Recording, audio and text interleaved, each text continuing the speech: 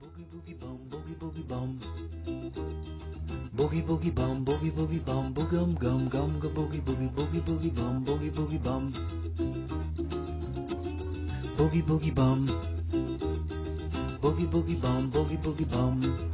I moved out here because I joined a band and we rehearsed out here. And back in the day there was like a few rock stars lived out here, and then like I said it was senior citizens. Haste makes waste. West Seattle was kind of Bumville, Egypt. You know, it was like too far from downtown. You live way out in West Seattle. To me, it was always close enough yet far enough from the city. Boogie boogie bum, boogum gum gum ga boogie boogie boogie boogie bum, boogie boogie bum. There were a few crazies out here. You could see a grandma with blue hair and then a punk rocker with blue hair. But young families were not out here. Either was this.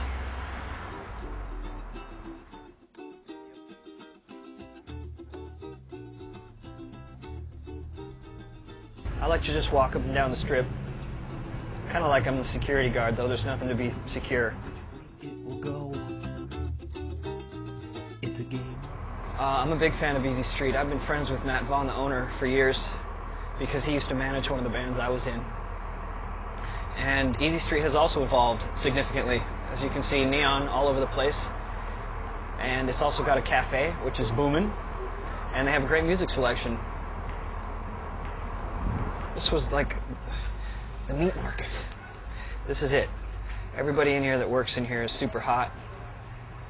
And everybody that hangs out there just about is super hot. And it's a little too hot for me. Bagel to kimono.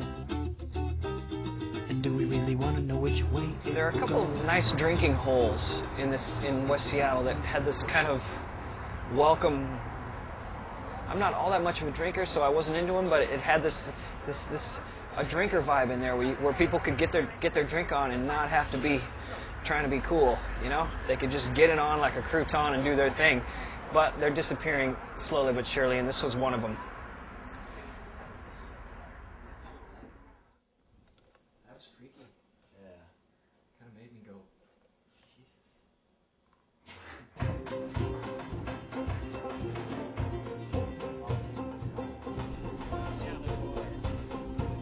Here we are, once again, at C&P Coffee in West Seattle. C&P Coffee Company stands for Cameron and Peter.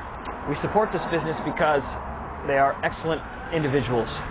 The coffee is outstanding, and all of their employees are just rocking. They support the music scene like crazy, and you can come here on like a Saturday afternoon and just be stumped from the heart-filled music for free.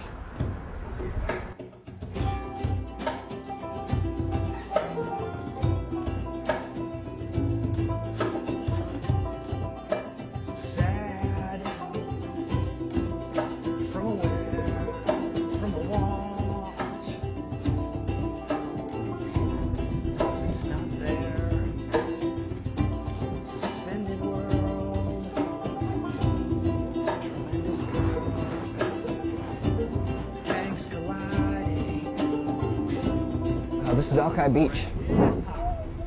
Semi-infamous, if you will, because it becomes more than crowded. More than crowded.